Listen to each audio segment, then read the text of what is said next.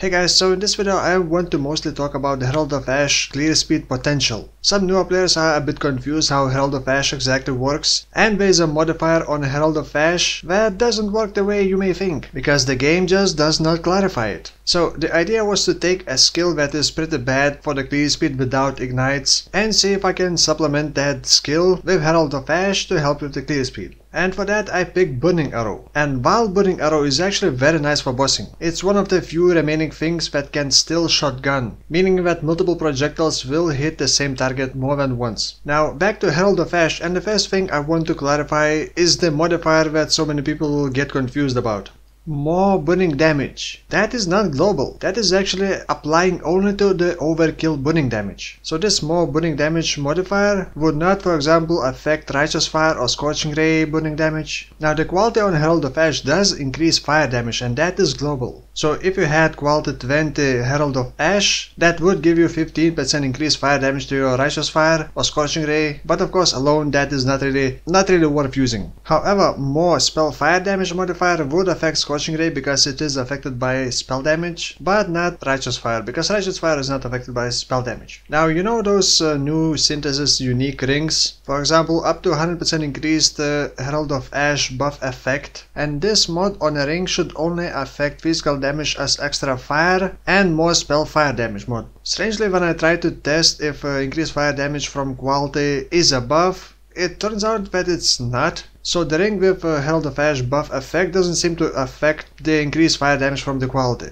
And now the last mod, base burning damage, is 25% of overkill damage. What this means is if enemy has 1 life remaining and you hit for 101 damage, you will have 100 overkill damage, but you will use only 25% of that, so you will apply 25% burning damage to nearby enemies. This is not ignite. Enemies can burn without being ignited, but enemies ignited are always burning. For example, enemies affected by Righteous Fire damage are only burning but are not ignited. So this burn from Herald of Ash cannot be proliferated with ignite proliferation, but history lesson, it actually used to be ignite. And many years ago I actually did an ignite Herald of Ash build, shield charging around and igniting with overkill damage, and of course proliferating that ignite. However, in version 3.0, along with Pantheon powers and Act 5 to Act 10 and nerfs to damage over time, Herald of Ash has been changed from ignite into simply burning damage. And since then Herald of Ash has been mostly used just for the buff, just for the damage, and just to have cool visuals with MTXs. So I wanted to test it and see how Herald of Ash would work for the clear speed these days. By the way, one more quick thing to mention is you can actually use elemental focus linked with Herald of Ash because the overkill burn damage is not an ailment, which also means map modifiers that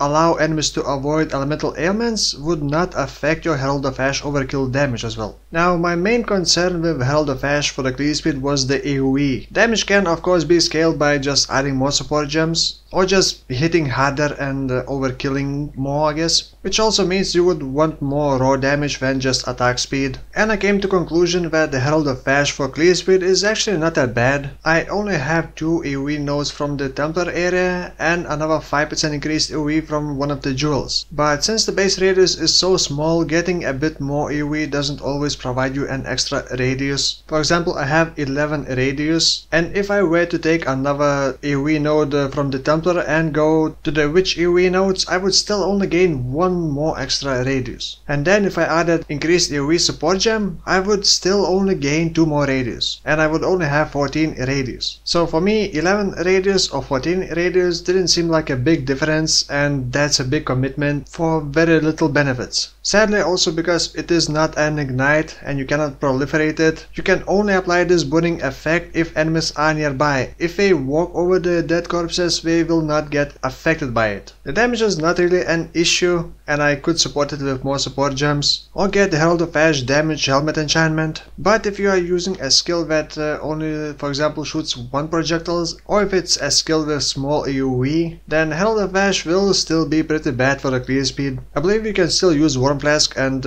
apply strong overkill burn damage from worms, but it would be a completely different build. However, in this case with Burning Arrow, since I am shooting 5 projectiles projectiles. I do very often off-screen enemies and the overkill damage finishes them off. So with this build in many cases it did feel pretty okay. But of course with Ignite it would feel much better. So I actually decided to bench this build and not really push any further. I believe I tested the maps up to tier 12 and I only reached level 81 I think. And that was the main goal, just to see how Herald of Ash clears enemies. But of course make your own judgment whether you like it or not. I always try things that interest me and don't really pay too much attention what other people think about my builds, since in many cases it's not even about the build. If I wanted to cast some death, I will do it. If I want to play a flame dash build and try to defeat Jabra with it, I will do it. Playing with zero resistances? Sure. Blade Vortex totems? Why not? Stunning bosses with cremation? Okay. What I'm trying to say is that you don't need to chase and compete with others who does the better build. Unless of course you are actually racing and competing. So that's gonna be it for this video. For my next build I decided to go with the charge dash because, well, it just seems like a good driving simulator. So thank you for watching and I'll see you next time.